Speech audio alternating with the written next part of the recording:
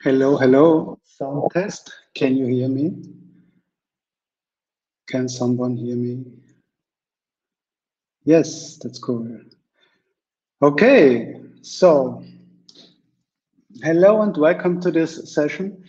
My name is Roland and I'm happy to be your guest for this session. This is ongoing work from my previous sessions, so that's the reason why we have here session 11. And the topic for today is attribute-based access control with Node.js.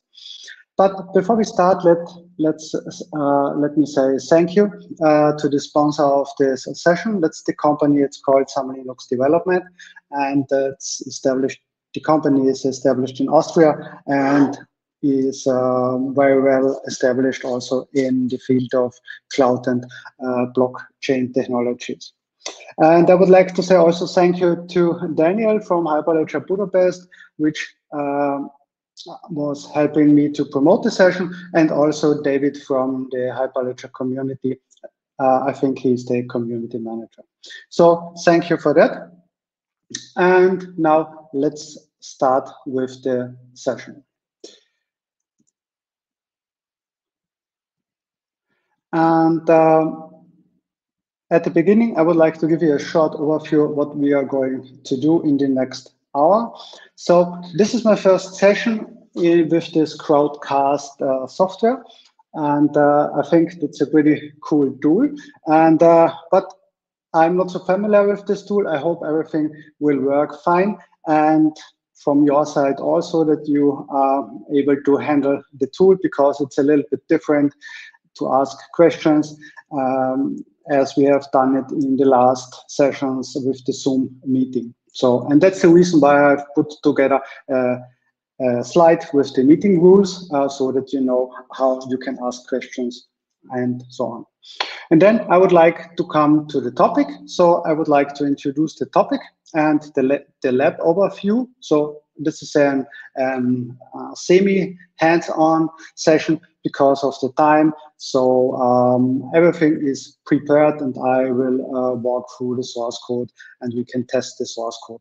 And it's not the live coding because it would take too much time and we will not be ready within the 1 hour for this session. And yeah, so short overview, what we are going to do and what we need for the setup, for the lab setup. And then I will focus a little bit on the relevant aspects from the Fabric contract API, which methods we need, so that we have a little bit theoretical background, that we see which functions we need to do our example for. And then I will give you an overview of the lab environment finally. And in the hands-on, so we will first register identities, because we have here, so we need the Fabric CA identities and we have to enroll some identities. And how you can do this with the command line interface, I will show you that. And then, yeah, we will develop the chain code and see how this could be done.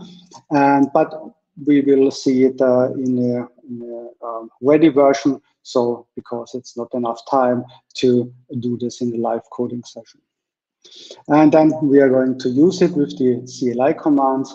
And then in the end, so I have a challenge of the day for you. So if somebody wants to accept this challenge, then I think it's great practice for everyone who is listening to this session. And but later we will see more on that topic. Here you will find the references. I have posted also the support material and the slides here on my blog. So the link is in the chat, so you can download this from the site. And here you find a little bit more detailed links. So here to the GitHub repository from this session, the support material, and here 3 links which are useful because here Fabric links at all useful to read this. We use Fabric 2.2 version here, and then the Fabric chaincode API. So it's also important to know where is the documentation and what can I find in the documentation and how I can use this to improve my chaincode. And then a link to the Fabric CA, because we are going to use Fabric CA in this session to register and enroll some identities. So, short meeting rules. This session will take 1 hour, and then we will have 50 minutes Q&A. And if you have a question, then Crowdcast gives us a good tool for that. When you look a little bit on the bottom of your screen, then you will find a button, Ask a Question. And when you click on this Ask a Question button, then you can write a question down. And the cool thing is other users can see this question and can vote for this question. So in this Q&A, I will go through these questions, and then we will see which questions have the highest weight. And in this order, we are going to answer these questions. Yeah, you can use the chat for some comments, or you write down. So, but it's a little bit difficult for me to do the presentation and read the chat, and because that's the reason also why the Ask the Question button is a really good, a really nice feature from Crowdcast. Yeah, the recording will be available under the same meeting link. So the session is recorded, and when the session is closed here, then the recording will be immediately available under the same link as you have used for this live session. Yeah, and the slides and the source files are available from my blog. And in the slides, you find the link to the GitHub repo. And on the GitHub repo, on the first page of the GitHub repo, you see the dates from the 10 sessions before. And then you can find also the documentation and the topics. So maybe for today, when you want to reproduce this example, you will need some information to develop the development network, to set up your development network.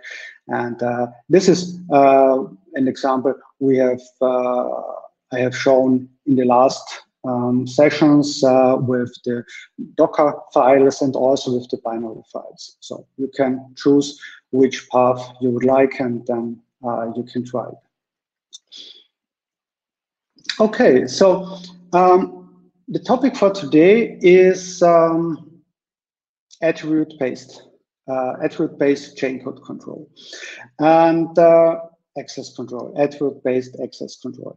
And when we come to the topic, then we have to think about how we can go a little bit deeper, how we see this topic in a wider view, and how we can sort this topic in. And I tried a completely new approach here. So I tried to define these topics between something you can define on the channel and something you can define within the chaincode.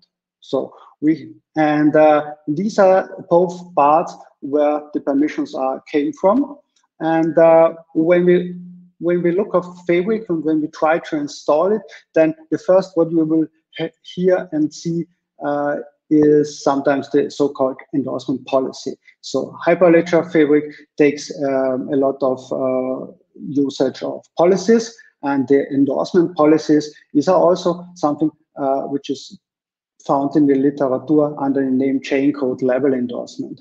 So, but in simple words, the endorsement policy here is you have to define it on the channel, and all channel members have to agree to that policy. And this policy rules the way how a transaction is valid. So you can say every organizations must agree with these transactions, or 2 organizations must agree, or the majority of an organization must agree, and so on. So, and this is something where you can control permissions. So, and this is but defined on the channel. And then you can, and it's a global statement, I think, a global configuration for the whole consortium network. And then you can say, okay, we will have something in a private state. And that's a little bit curious. When you say Hyperledger Fabric is not a public blockchain system, it is a private blockchain system, but we have a public state here, and we can have a private state here.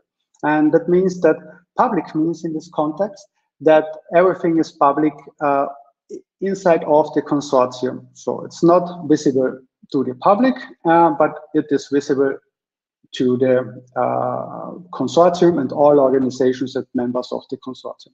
But in this network, we can have something private. And this could be done with the so-called private data collections. And these private data collections is a configuration which can override this global endorsement policy settings. And is also done with a definition on the channel. And it's also called a key collection level endorsement. So you find different terms for different, or better, you find different terms for the same in the documentation. And I try here also to collect this and bring this all to the same level. And this is something, private data collections, where we can control the access and limit the access to a certain group of members. And then we have something that's called the state-based endorsement. And the state-based endorsement allows somebody to reduce the permissions of a key, of an asset, and then you can say this is a endorsement for specific keys. And you find also the term key level endorsement. And a typical example for that is when you have something like an asset which is owned by a certain organization, and only this organization can change the ownership or some attributes of this asset. And with this state-based endorsement, you can say, okay, when a certain condition happens, then you can change this state-based endorsement, and this will also override the global endorsement policies here. And this is also a term you find is called the key level endorsement. And but all these topics here are not part of the session, but it's important to know you can define this on the channel. So this is something defined on the channel, and here with the state-based endorsement, you start doing on the chain code. And the topic today is this attribute-based access control, and this is defined within the chain code. And for this attribute-based access control, we need the designing third of the particular client. And the client could be, in this context, will be a user, and this user runs the client application. This is a Node.js application, for example, and this makes the communication with the network and with the blockchain system itself. And this certificate, this is an designing third, is a certificate, and in this certificate you can set some attributes, and you can set these attributes according to your needs and according to your use case, and then you can access this, and you can control this from the chain code. And we will see later on the next slide which attributes we can read from the certificate, and then we can make decisions. So you can make a simple control decision with an if-else statement, for example, and then you can say if this certificate belongs to membership service provider ID number 1 or organization 1, then you can access this function in the chain code, and all other organization cannot. So, but you have a lot of flexibility in this system. So we will see we can set any kind of information and any kind of value, and then you can create the system really for your need. And the aim of this lab is that we are going to test with the development network. And in a development network, we have one organization.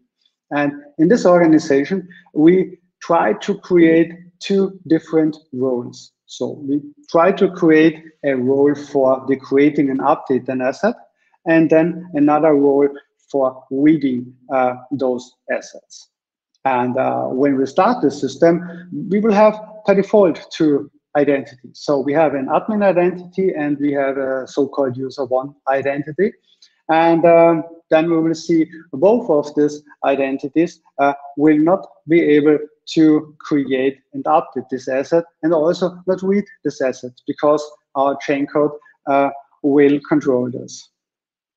And this is the aim from this lab, to show you how you can create such certificates, what is the important part by these certificates, where you can find these certificates, how you can change these certificates, and then what is needed in the chain code to evaluate these certificates and grab the values from the certificate and make a decision on that, and then you can program whatever you want.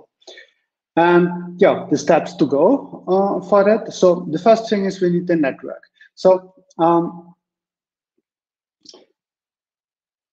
when we try to go a little bit away from the network, from the test network, for example, I think I hope everybody of you know the test network and have tried and have played a little bit with this test network. And then when you try to do your own steps, then it's a little bit difficult to do that, because in this test network, you always have the whole approve process for the installation of a chain code. Because in the Fabric 2.2 version, we have a new system. This is a life cycle endorsement policy and life cycle endorsement management, so that you can install chain code when all other organization members are agree with that. So, and then when you change the chain code, you have to upgrade the chain code, and that's not really efficient to do that. And for that, we can use a little bit shorter way. So there is dev mode in the BIA. And in previous sessions, I have shown in several examples how you can create this dev mode. And we use this dev mode scenario also here. So we need a development network that we can easily try and test our chain code before we will roll out this to the real test network or canary test network, whatever you have to test it. And then, of course, we need these identities. So we have to register and enroll identities with this particular attributes we need. So this is a part how we can do this. And then we have to write the chain code, or we have to inspect this chain code. And this is also a good example. So you see in this, you will see a simple chain code with a set method and the get method. And then you see also the anatomy of a chain code. So what is needed from the Node.js perspective to create a chain code. And that's, you can say it's a template, or you can see it as a template, and then you can write your logic and your methods inside of this template. So, and then, okay, we have to test it. And in this test network is called here the BA chain code, the dev environment. Yeah, and we can test it with different identities here. So a short overview of the environment, what we need. So we need this peer chain code dev environment. So this is something that we started here.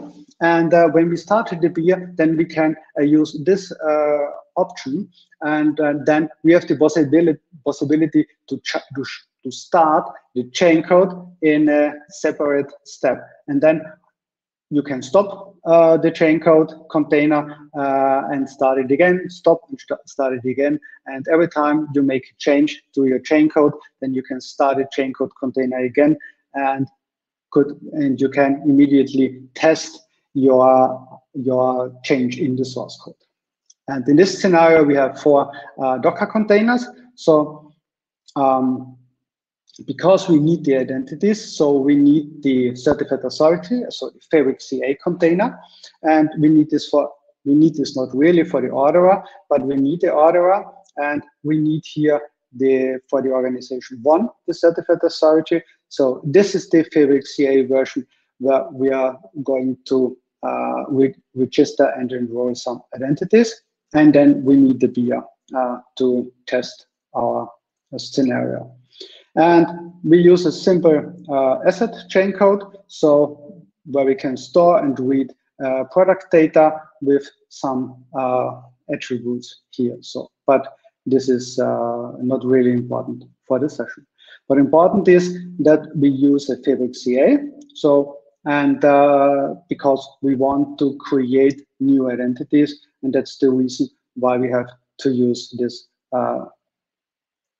Fabric CAs.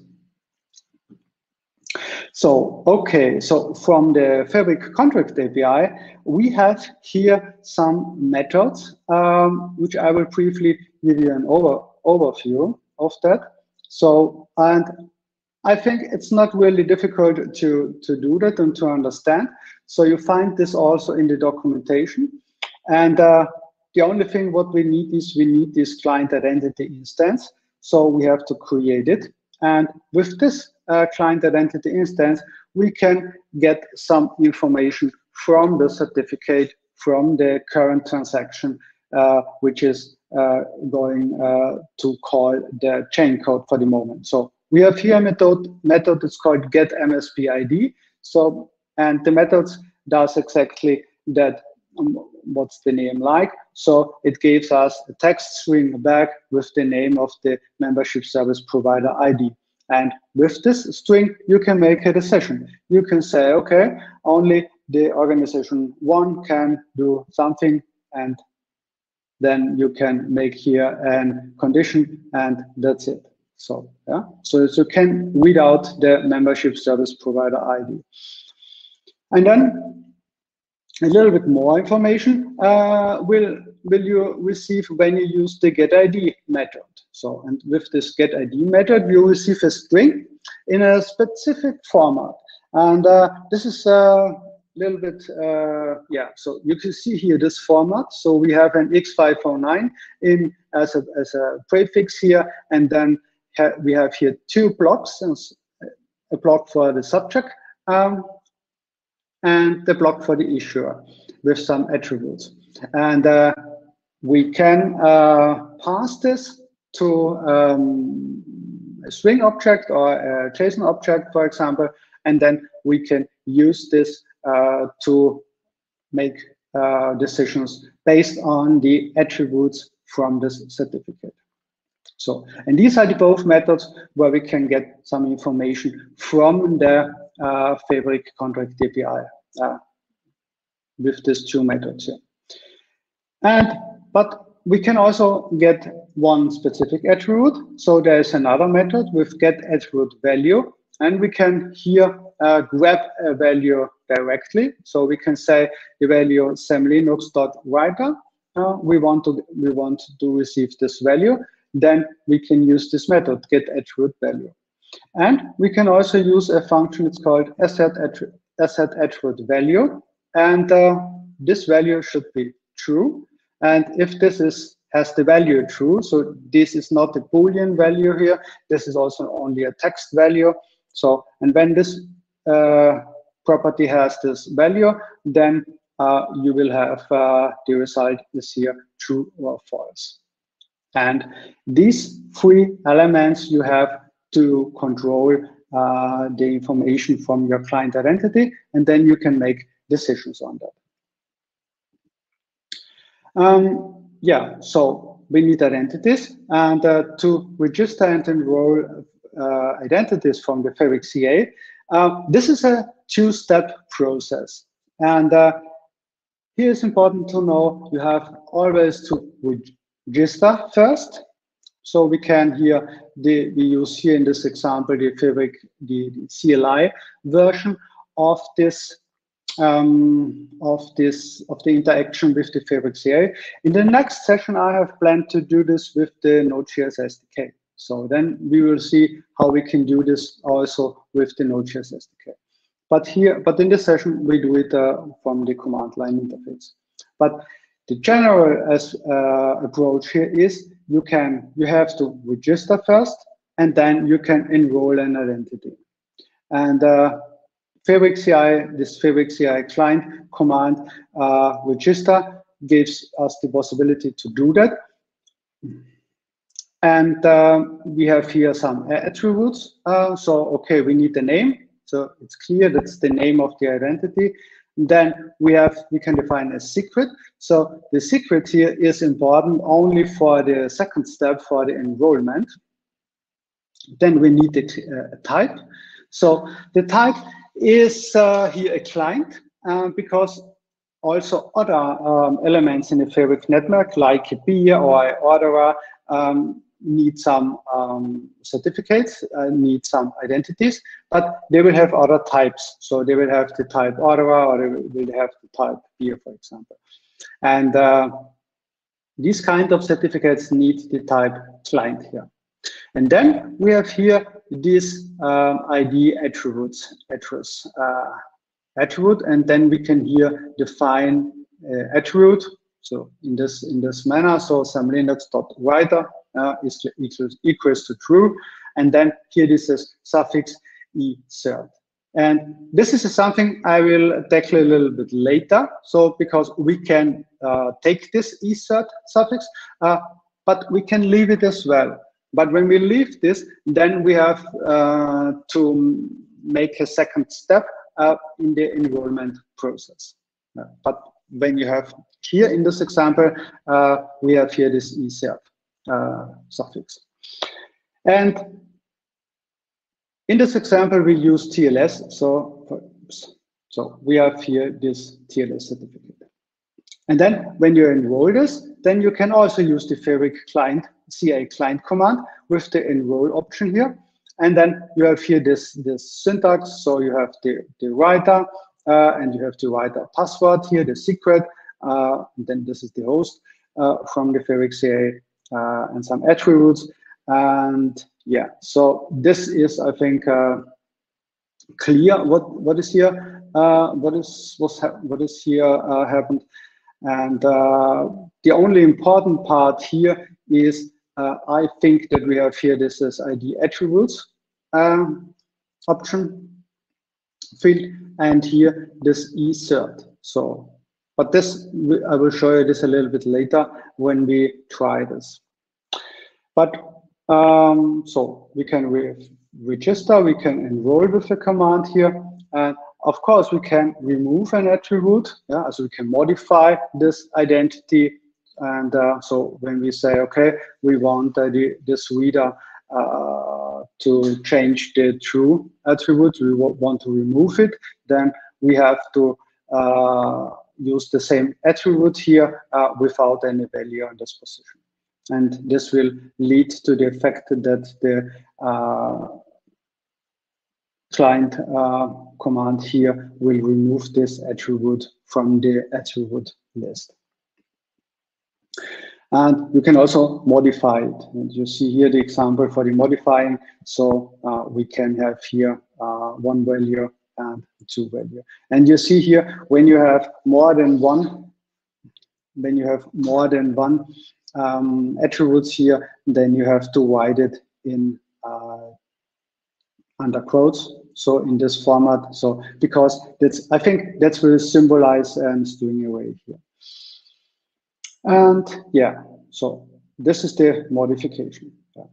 And so when this is something really important to know. So when everything what we do here, when we something register, then this is registered in the Fabric CA server. Then the next step is to enroll this certificate. And then if it's enrolled with this option here, then here is the home folder, for example, the home folder, the membership service provider home folder for this writer identity. And then you will have this certificate. When you modify this, then this is modified only in the server, not in your client. So that's really important to know that when you set here an attribute with a value and you gave this identity to a third party, for example, then it's not enough that you change this attribute here and reduce maybe the permissions, and but the third party user can use already the old certificate, so he has also to replace it. And we have to enroll it or re-enroll this identity, and then we have to replace it. So, because this type of certificates are static, and when there is no check in the when the chain code is checking this certificate, and then it's only checked if the certificate is valid. So is it in time, or is it a valid certificate which belongs to this organization? And when you change your property, then in the Fabric CA server, then the old certificate is already valid, and you have to replace it by yourself. Otherwise, your new attribute here will not work in the chain code. So that's important to know, and I think it could be a little bit difficult to handle this situation. So, but there may be some ways to handle that, because we have different kind of client wallets. So maybe we can handle this with client wallets. So in the next session, we will see this from the Node.js perspective, these commands. And when we interact with the network, we need an identity, and this identity needs a local wallet. And we have different wallets. So we have also a database wallet, or we can have an in-memory wallet. So maybe we can make a workaround with this kind of wallets. But yeah, I think it's a little bit difficult here. Okay, but the important part here to take from this slide here is that you always have to register a client or identity, and in the second step, you can enroll this client with the secret, with the password here, and that's the process. Okay, and then this certificates, this sign certificates, you can find this sign certs here on this path. So when you look to your certificates folder, and the structure is always the same. So we have organizations, we have then B organizations, then we have here the name of the B organizations, and here we have a folder users with all users from this organization, and then we have here a folder with the specific user. And in this MSP folder, we have a signed cert folder, and there is a so-called signed cert PEM file, and this is the signing certificate, what we need. And when you make a cut on this file, you will see nothing useful. So you have to decode this signed cert, and you can use this command here, and then you can look what is inside of this signed certificate. But for our example, we need only this line here. So in this signed cert, there is a lot of information, and we need only a small part of this information, and you will find here a string with these numbers here, and then you find here attributes, and then you will see here your attributes. So, and this is the part we are looking for in the sign set. So, and with this command here, you can inspect this sign set and see what is inside of the sign set. And that's very useful when you look inside your certificates and see what is in this signing set. And so in this way, you can learn a little bit more what's going on. Okay, so that's the theory. Yeah, and then challenge of today. So this will be then on the end. So now I will show you how we can do this. So, okay.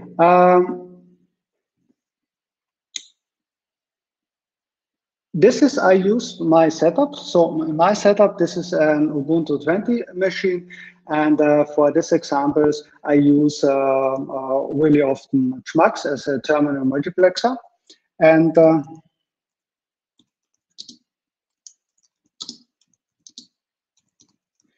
if you use this, then you have the possibility to have different windows in one SSH terminal. And the cool thing here is that you can attach to the session and you can detach to the session. And for those which are not familiar with Schmucks terminal or with other terminal multiplex systems, so that's really helpful. So because we can run here tasks, for example, this htop, and then so you can detach from the session, and you can also close the SSH connection. And but in the background, this process is still running, and when you come back, then you see this process here is always still alive and it's running. So, and this is really cool that you can define some panels here and you can make your setup. And for this demo setup, so we need at least 3 terminals. So we need here a terminal to run the network. And the second terminal here, we can start and stop the chaincode container. So when we do a change on that, then we can stop it and start it again, and then we can immediately see if our change is working or not. And it's also useful for your debugging. So in this example, or in today's example, we will I will print you out some information from this ID, and you see if this user has this attribute or not, and then so you can really good work with this. And so we need this. This is in the second panel, and then the third panel here. So we need a panel to create our identities and to call our functions. So this is our working panel, if you want. You can run this also in the background, and you can do it also with one terminal. Of course, I think that will work, but it's really useful to see what happens. So, and that's the reason why we have here these 3 panels. Okay, so the first step is to start this development network. This is the documentation here. Yeah? This is in the GitHub repo. So I hope that's large enough that you can see this a little bit on your screen. And this is, maybe you can see a step-by-step guide. So when you follow these instructions, then you must be able to reproduce this example. So the only thing here is that we need this development network. So because this is a work from a previous session, and with this development network, we can. This is, I think, a copy, and I did the copy from the official test network script, and I have modified this a little bit, so that we have only one organization, and that this one organization has one peer, and this peer is started in this peer dev mode. And the advantage of that is that we can use this dev network with LevelDB. This is the default configuration. So when we want to try something with LevelDB, so composite keys or something like that, or a simple normal blockchain system. But when we try to use CouchDB, then we can do it as well, because in the network script, in the Fabric official network script, this start script is also an option S, or an option for the CouchDB. For CouchDB, and then you can start this dev network also with CouchDB. Then you can do everything what you can test with your CouchDB. When you want to try different indexes, or want to make some rich queries, want to query the world state in a different way. And more important for today is that we have this CA option here. And with the CA option, that means that the whole network starts with Fabric CAs. So that means that it starts with an orderer, with a Fabric CA orderer, and with the orderer itself, and with a Fabric CA for the organization 1, and with one peer of the organization 1. And all the crypto material is also created in this process. So that is the starting point for us. So when we start this here, and then this network will start. So this is something you have to do as a preparation to this session. And how you can do that, that is in one of the, we did this in one of the previous sessions, and you can find 2 versions of them. You can use the Docker version, like in my case here. And when you say here Docker PS, then you see here this that we have this setup now up and running. And you see here we have here a peer organization PS0, and here this CR of organization 1, and also here for the orderer. So yeah.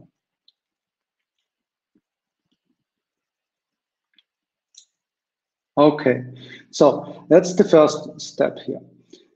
And the second step is that we need these identities. So, and these identities, we have to enroll it, but we can skip this. Step, and we can this also. So let us start the chain code. So the chain code. I will walk through the chain code here. This must be here. So, and when you write the chain code in Node.js, this is, I think it's pretty easy to do that. So if you're familiar with Node.js, then I think it's really easy. And also when you're familiar with the Golang, then it's also easy to do that. So it depends really on your background. So it's not really complicated to write this chain code, but you have to know a little bit how you can do it. And for the Node.js, is it that we need a folder here? This chain code is called CS04. And then we need an index.js file. And then in this index.js file, we have to export contracts. And but this contracts export is an array. So that gives us the possibility to export one contract here in this chain code. But this is an array, so we can have here different contracts. So, and we can export here different contracts with one chain code.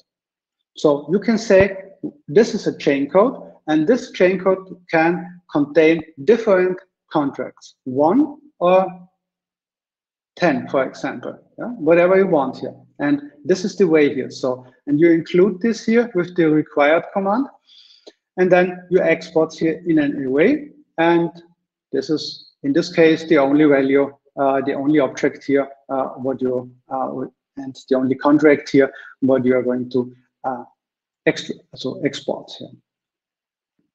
And then you need the package.json file. So the package package JSON file is important because we need these two dependencies. So we need this Fabric contract API, of course, and we need this Fabric shim package here. So the Fabric shim is, I say it's the old one. It's a more low-level possibility to develop chain codes. And the Fabric contract API is the new one. So okay, and I have this also later here in my chain code descripted. But we need this Fabric shim for the chain code. We don't need the Fabric shim. So we need only elements from the Fabric contract API. But when we have to start the chain code. And to start this chain code, we need, and that's an important part here, we need this in the scripts here, in the scripts attribute here. This is an object, and here we have a value start, and here we need this command, Fabric chain code node start. And this command here will come when you install the Fabric shim npm package. And that's the reason why we need the Fabric scheme here. So in the Fabric contract API, we use a lot of Fabric scheme commands and elements because they have included that for backward compatibility. And you can work, and you are pretty fine when you work with this Fabric contract API alone. But to start, you need this program here, and this will come when you install the Fabric shim. So, and that's the reason why we need this here as a dependency. Yeah. So, when you start with the development, so then you have to create this package JSON file and call the npm install command, and then these two packages will be installed. And then you have to extend this package file with this command here. This is not needed for the development scenario here, so it's not needed for that, but this is needed for the challenge of the day. So when you try to install this elsewhere. Okay, so yeah, that's that, and that's the chain code. Let's have a look to this chain code. So I will make this a little bit larger. So, and this is, let me close this and then I will walk through this. So, okay. So what is important here? So in the index.js file, we have here this require, and then we have here an export. So we export here this class, this CS04 contract class. So this is the link between this file and the index.js file, which we have seen previously. And then we need here, for the Fabric shim, we need this. Sorry, this is something I have missed. We need, for the client identity, we need the Fabric shim. So, but we need also that for the start command. And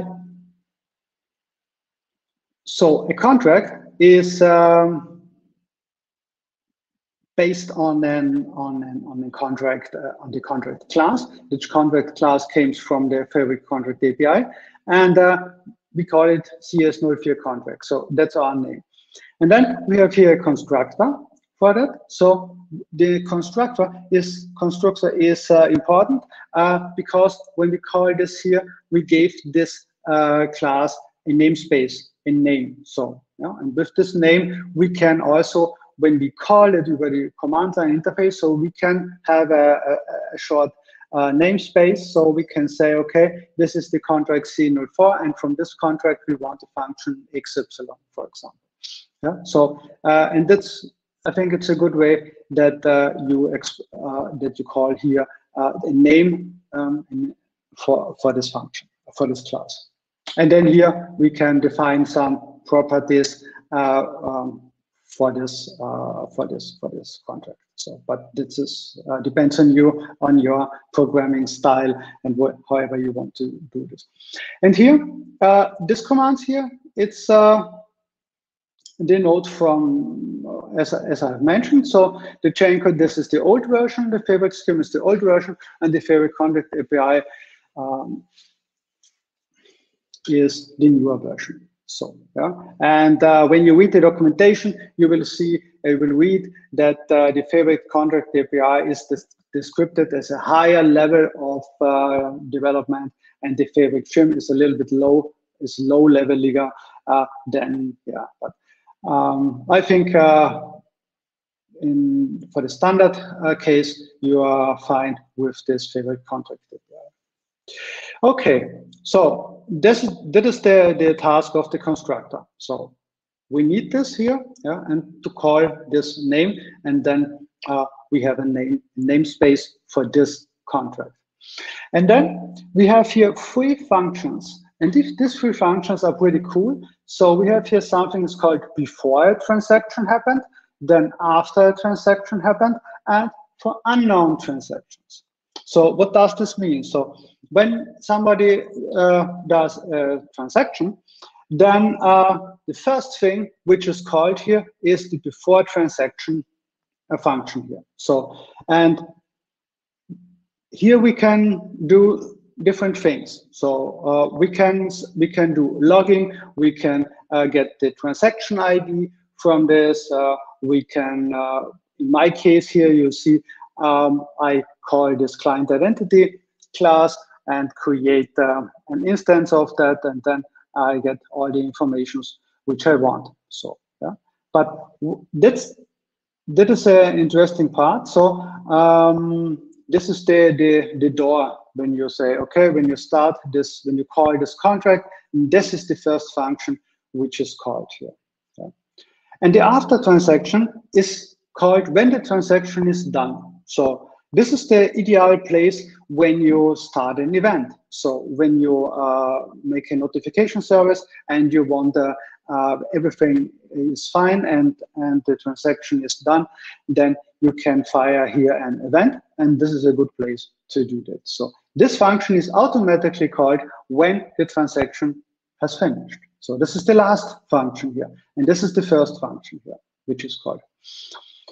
And unknown transaction is when you call a function which is not set in your chain code. So, and this is so you don't need a try catch for this for your function names. So you have here a built-in try catch, so-called try catch, and with this unknown transaction, you can handle this situation. So like here in this, so we have here this CTX. So all of these functions has one parameter with this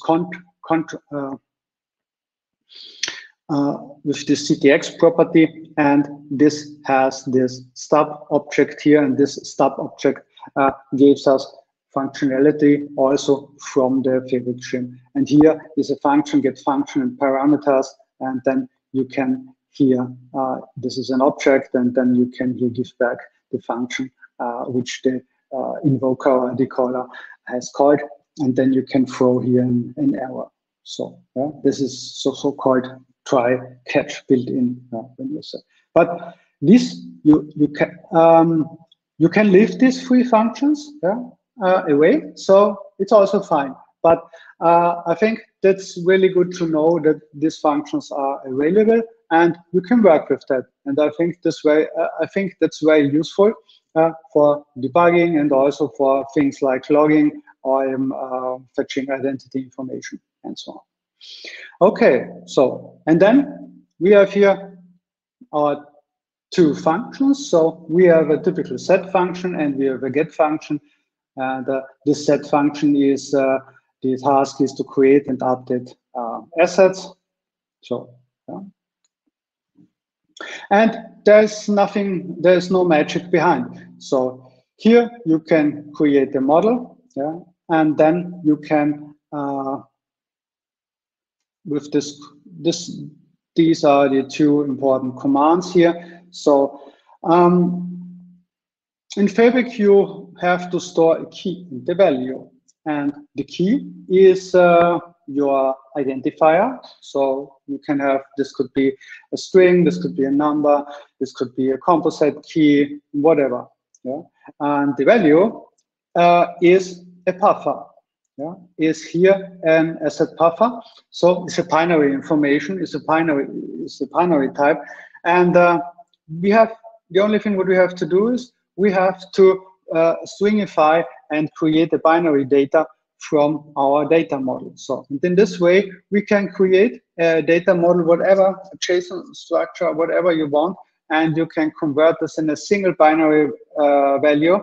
And then you have here this asset binary value, and then you can use this put state function here, and you can say, okay, this key, this model key, has this value.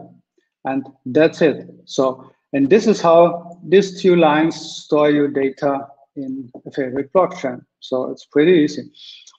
And and here we see how we can use this asset attribute value. And this is a simple if construct. So we check if this if the client identity has this some Linux writer identity with the value true, and if not, then we stop here and we return here value personalized value from our side, and this is more a stop condition here. So, and if not, if the attribute here is set, then we create here a data model. So that's also easy and straightforward.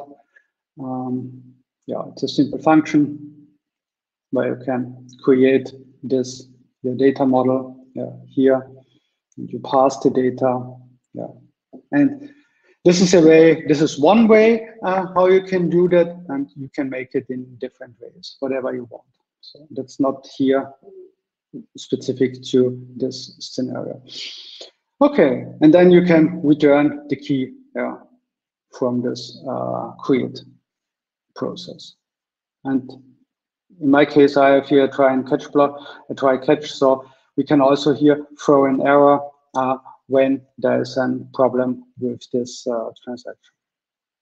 But here is the first usage of this asset attribute value. So we can check this here. Yeah? And in the get function, it's the same. So, but here I have here a has attribute. The get is also simple. So let's look first on that. So this is also wieder the contract, contract stub here, and there's a function get state, and we need only the key. So and the key is delivered here in this function as the first parameter, and and that's it. And then you receive the binary data, and then you can here convert this binary data to a UTF-8 string, and that is your result. So this is also straightforward and not really difficult here. And that is the typical way how you can read the value of a given key from a standard key and read it from the world state. So this is only the world state, not your history. Or history versions of this key. And the more interesting part is here. So in our scenario, we have the reader. The reader should read this attributes.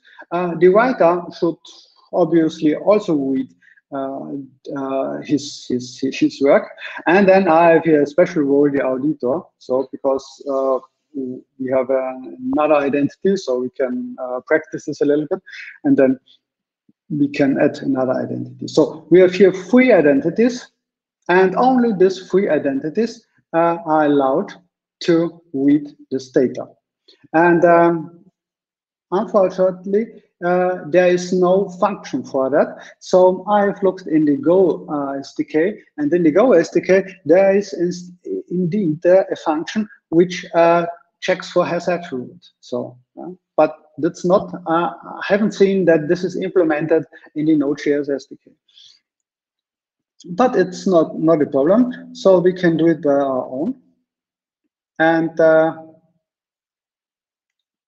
this is a simple for loop over the attributes here, and we check each of the attributes if this attribute is available here. So, and this is also the get attribute value, and we check if this has the value true. And with this simple loop, we can check if this certificate has one of these allowed attributes, and if yes, we can set the status to true and break the loop, stop the loop, and then we can return the status with true or false in this way. So, but this is also one approach how you can do that. So, and you can do it in Node.js in different ways. But the important part here is that you use this line here to check it. So, with this get attribute value, we can check if this is the value true. And in this way, we can check this. So, okay, so yeah, and when the status is true here, then everything is okay, and we can read the data and give and return the data. And if the status here has the value of false, then we return also a custom error message. Error, you are not allowed to read an asset. Okay, whatever you want here. Yeah. Okay, so, and this is how you can check these attributes. But you can read a little bit more from this. So, and this is what we can see here in the before transaction. And in the before transaction, I have also used these methods, which we have seen previously in the slides. So with this, get an MSP ID. So we will return a string, and the string will contain the name of the membership service provider ID, which this certificate belongs to. And with that, you can make also a decision true or false or whatever. And that's a simple string. And with the get ID, that's a little bit complicated, more complex. And this is, as I have mentioned, we will receive a string in that format. So, yeah, and we have to manipulate, or we have to split this string up by ourselves. And but this format is fixed, and so we can write a function that splits that up and create an object here, and then we can print this object. And this split ID function is also very straightforward here. So this is the function. So as you can see, we can split this with the double quotes, double dots here in the type. Then we can have a type, and we can have here a subject, and we have here an issuer. So the subject is belongs to the information to the client, yeah, and the issuer is has information regarding the issuer from the certificate, so from the organization, from the certificate authority. So in our example, so now we are focusing more on the subject, and the subject itself contains also some slashes, and then we can split it also up that we can have a single property with a single value. But that's also is the same as I have mentioned. So this is one way how you can do it. So I'm sure you have more than one way to split this information up, and then you will have here.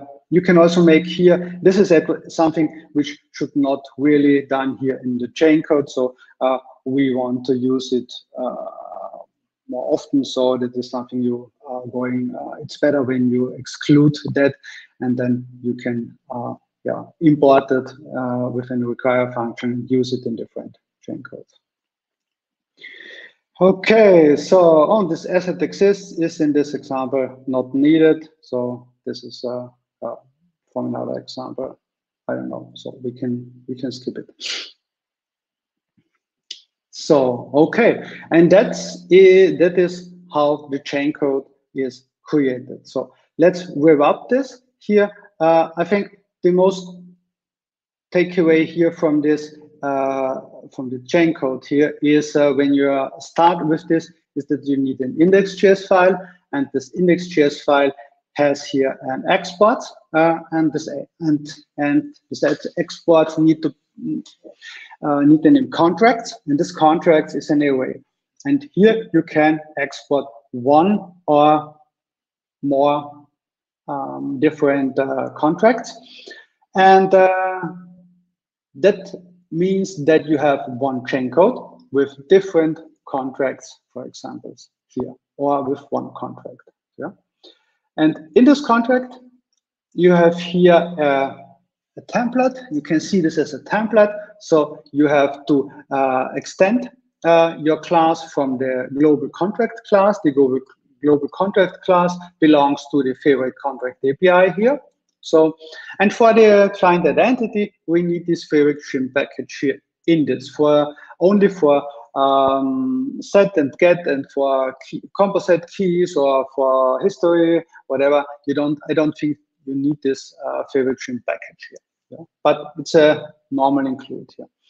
And then you have here this class. And this class, I think it needs, it's good when you have a constructor here, yeah, because it's important to have this name, because this is the name of the chain code, and then we can use this as a namespace, because it could, in this way, it will be possible that you have more contracts, that you have two contracts, and both contracts will have a get function. So then when you don't use a contract name, for example, then which function should be called? So that's the reason why it's important to set here a name, because this name is also part of the address when you call the function from the client side or for the command line interface. So that's the reason why this is here so important. And then the next part is these three functions.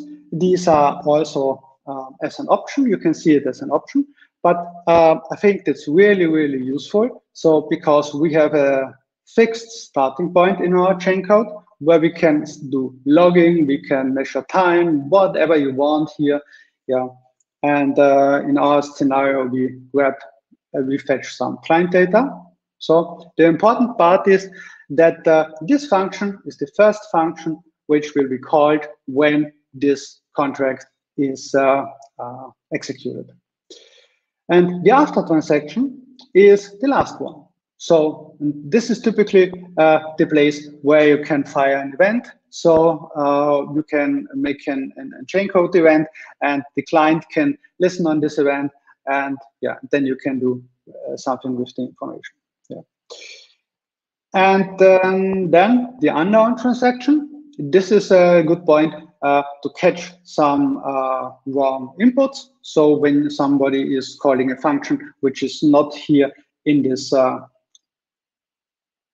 in your chain code, then this is here fired, and you can throw an error. So there is no need, like you have seen maybe in older chain code versions, where we are an init function, and then this in starting function where you have a switch condition, where in the switch when you have case 1, 2, 3, 4, and then you have a central else function where where you can catch the function which are not existing. So that is not needed here, and you can use this unknown transaction built-in function here. But you can leave this, and your chain code will also work. So that's not a must to use it.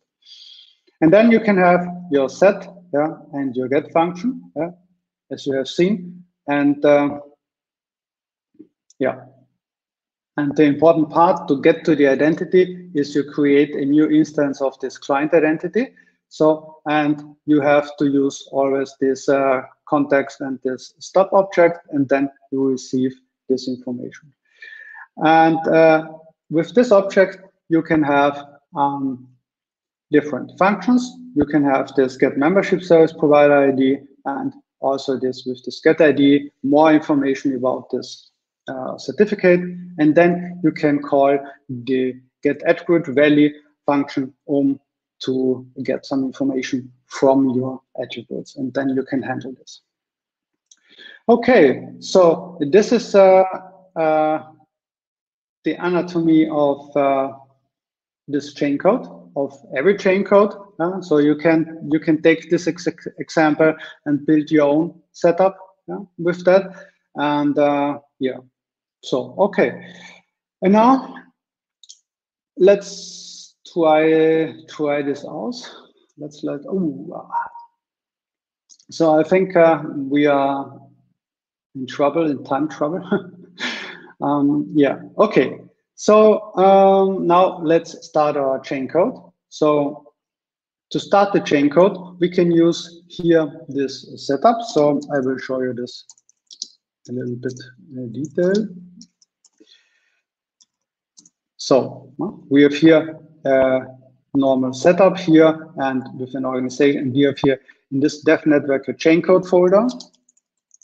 And in this chain code folder, we can divide between Node.js and Golang. Yeah, so we can switch between them if you want. And then we have here our CS4 folder. And in this folder, we have the package.json file. Yeah, don't forget this. And then we have to call npm install, and then the Node modules will be installed. So, and that's it. And then with this index on this CS04 file, we are ready to start the chain code. And to start the chain code in this dev mode, we need a command line here. So, and this is this one. So we have to set 2 environment variables here, or 3. So 3. So we have this is core chain code log level to debug. So then we see a little bit more information. Then we have to disable the TLS. And we have to give the core chain code ID name, a standard name, my chain code 01. So we can leave this always the same. And then here you see it, when we need this under the node models in the pin folder, fabric chain code node start. And this will come when you install the npm shin package. So that's the reason why we need this here. And that's it. So, and then we copy that in here. And then you see the chain code is running. Okay. And since we use this network is a reduced version of the network script, then for the network script, we have to set some environment variables. So I have modified also this environment variables to fit this setup here. And we have here a file, this org1. And here I have a function set globals, and here we have this four environment variables which we need. And this core beer MSB config path is the path which we is the variable which we have to change when we try to test with different users here, because all our users belongs to the Fabric CA from this organization, and the P address is the same. The config path to the Fabric config is also the same. So yeah, and this is the environment variable we have to change later. So okay, and then okay, so let us and then execute this set globals. So and now here we have the invoke command. So now we are the user admin. We are the admin user here. So yeah, and as you have seen, the admin user doesn't have any right to read everything or to do anything. So, and that means that when everything is ready and work fine, then we can try to invoke here an asset, and we should receive an error. Yeah, and you see here, you receive this key error. You are not allowed to create or update an asset. Yeah. And here in your debug values, you see a little bit more. So you see here the transaction ID. Then we see here the information from the membership service provider ID, so organization 1. And then we say here the information from the certificate, from the get ID function. So, and this is the result. And then we have here the check for the attributes, and you see this identity doesn't have the writer, the reader, order, or the auditor flag here, and that's the reason why we have here in the result an error. Yeah.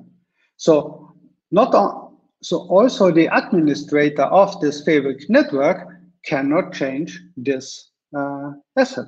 So, and that's important to know. Yeah. Okay. And now we need some identities. So let us grab some identities. So, okay, we go back to this here. So we register identities with proper attributes. So, and for that, we have to define one environment variable. So the Fabric CA client has to know where the home directory is from this organization. And we export this here. You can check the result here. You see here, this is our path, and you see when you check it with tree L1 organizations, P organizations of 1.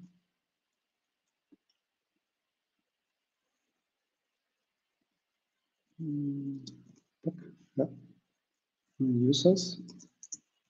So, and you see here, you have only these two identities here, these two user identities. And this is because that's the default user. So when you use the default network, then you have always the admin user and you have always a user 1 for installed. Okay. And now let's try to register here the first user. So, and here it's really important that you have these two steps. The first step is you have to register something, and then you can enroll it. So that's the second step. And yeah, and the attribute here is the Semlinux writer is / true with this insert suffix. So okay, let us copy this, and here we receive the password. Yeah, this is the secret. So, and we need this secret, but it's the same secret like here. And we need this secret for the second step. So, in the third way, we don't need a secret here. So that's only the secret to enroll this certificate. Okay. Then oops. So.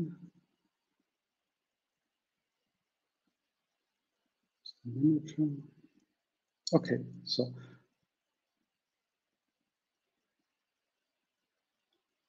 okay, let's do the same with the reader. When you check your folder, you see there is no information. So all this now lives only in the Fabric CA server and not here in your client, on your client side. And on the client side, it will come when you enroll this in the second step. So, and then we will enroll the writer and we will enroll the reader. And the credentials are here. So this is the first is the username, then is this, and then you have the password here. Okay? And then here, this is the host. No? This is the IP local host and the port from the Fabric CA. So, okay? So this is the important part here. No? Then we can enroll it. And now you see we have here a writer certificate, a writer folder. Yeah? And the same we are going to do with the reader. And you have here also the reader. One important point is, so we have to copy this config YAML file here with this information about the node organization units configuration here.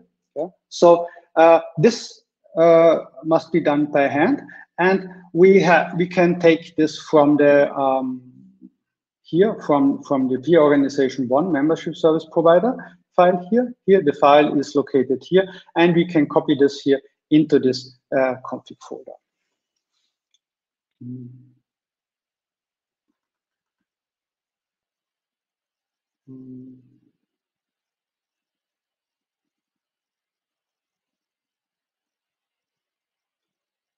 Okay, so we copy this, and we need the second, the same file also for the reader here.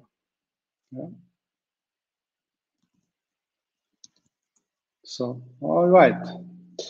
And now, okay, so this is the part we have seen already. So when you go into the reader, and you see here the MSP file, here's the config file, and you hear, and then you will hear the sunset as well. So,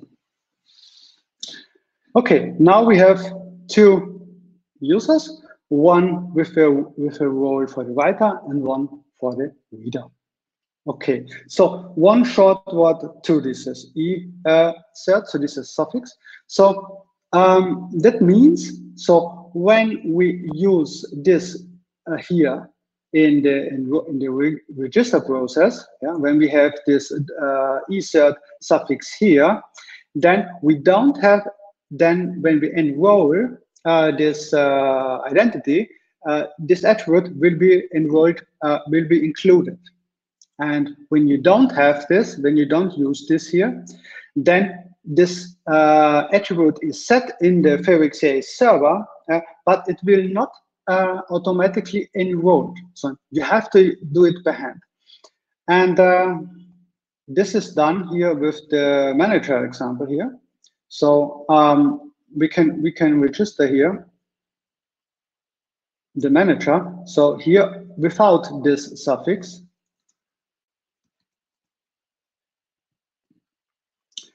and when we enroll this manager without these enrollment attributes here, so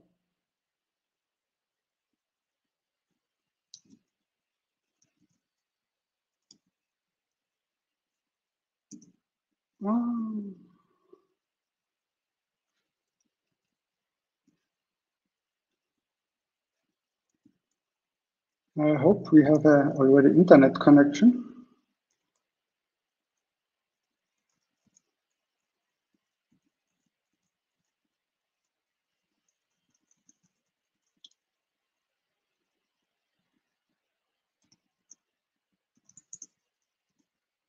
So we have the manager here, we have the manager, MSP, and the sunset. So, okay. And let's have a look into this certificate.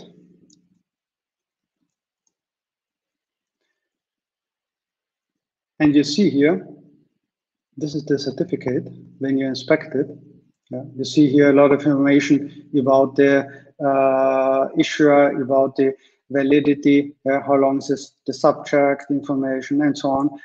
And here is this part here.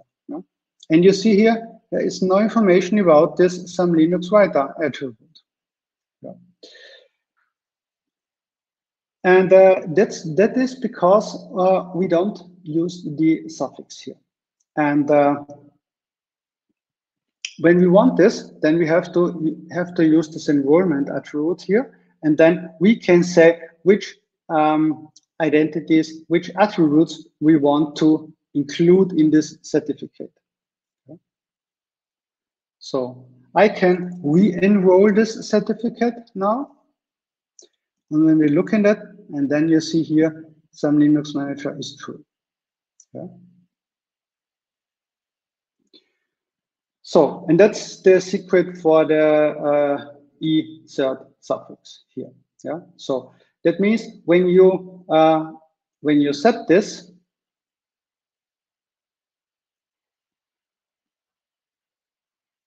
here in the register process, then you can enroll the identity, and this attribute will be included automatically.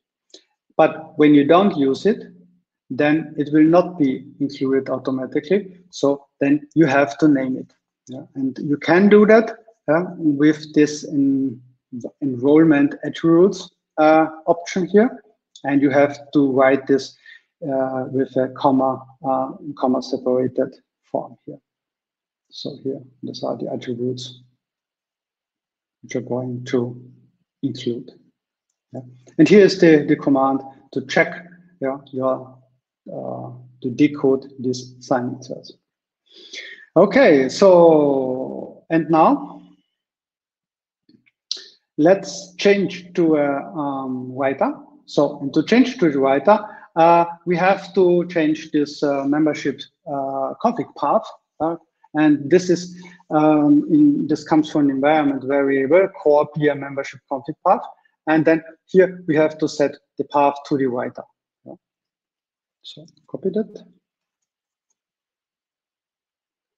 And then we can try it again. So we invoke the chaincode. And you see, successful, status, payload key A1. And you see here, SAM Linux writer, true, reader, false, auditor, 0. And when you come to the reader, then you can change this to the reader.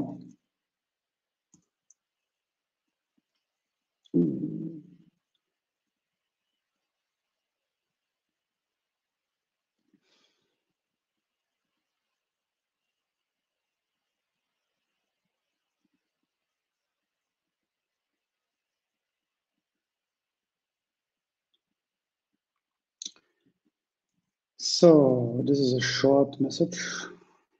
Okay, so and then let's read it. Error, you are not allowed to read this. So let's see with the reader. To create. Okay, of course, that's correct. So I have to be a little bit more focused. So we have tried the invoke function, and we are a reader now. So this should not work, and we are right. So error, you are not allowed to update this. So, but when I call this reader function, then you can read it. With the chaincode tool, you see it a little bit nicer, and you see here's the package. Okay, so I think my time limit, I will run out of time. So here I have some further examples. So how you can modify and remove these attributes. So this is something you maybe want to try out by yourself. And yeah, so I think this was the example. And let me come back now to the challenge for you. And then we can make a short Q&A session. Okay, so, and the challenge of the day. So I think that's when you want to play with them, then you can try, you can load this chaincode, this from the GitHub repo, and then you can try to install this chaincode in the official test network. So, and this is something, this would be the next step in this process. So now we have developed this chaincode, and we have tested this chaincode, and the next step would be install it in a near real network. So in a network with 2 or more organizations to see how this goes. And this could be done with the official test network. And I think it's a 2 or 1-liner. So when you know the network script, and with this you can install the system, and you can install also some chain code, and you can install also the Node.js chain code. And if you want, try it out and give me feedback if you have problems with that, or you can do it. Okay. So yeah, thanks for watching this Crowdcast session. I hope there is something useful for you, or there was something useful for you in this session. And yeah, so let's see if you have any questions. I will click the out. No question here. No question from the audience yet. So, okay. So is there any question out there?